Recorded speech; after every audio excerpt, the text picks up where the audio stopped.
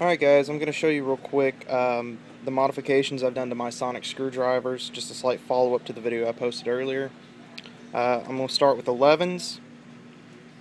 I've glued this shut, removed the buttons, removed the springs, all sorts of stuff, so this is only being held in here with magnets. A little trick I learned off a couple videos here on YouTube. Basically, I did this, everything that I've done with my screwdrivers here, I've done here at work.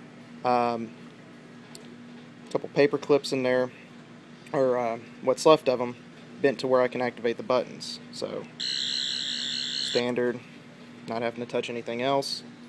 No buttons or anything. Flicks open.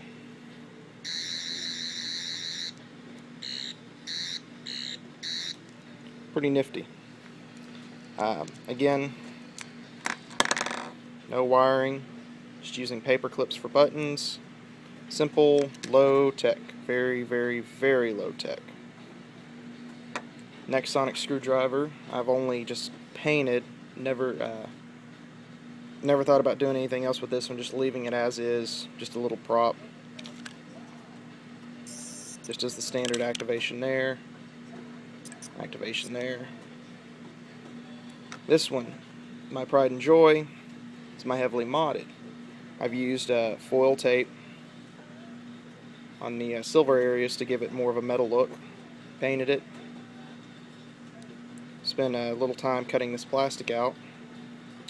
What I've done is, you can barely see it, the slider is right next to the button. Therefore,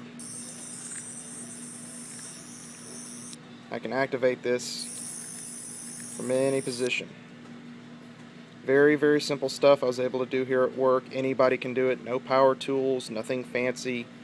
Just be very careful because you can burn yourself and you can stab yourself. I've done it multiple times.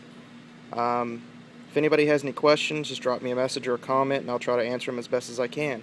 Hopefully, when I start doing these for commission, I'll be able to do full-length videos on how I've been able to do it. Thanks for watching.